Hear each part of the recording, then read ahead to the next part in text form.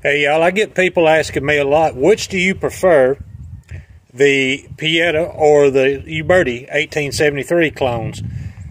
My answer is yes. And the reason is they both have attributes I like.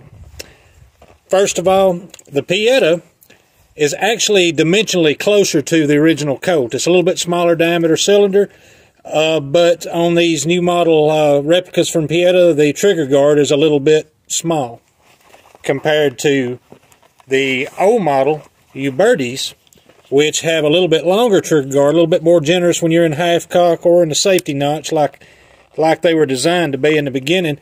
But dimensionally, the cylinder is just a little bit larger, and you can tell it if you put a Uberti into a holster that's been wet formed for Pietta.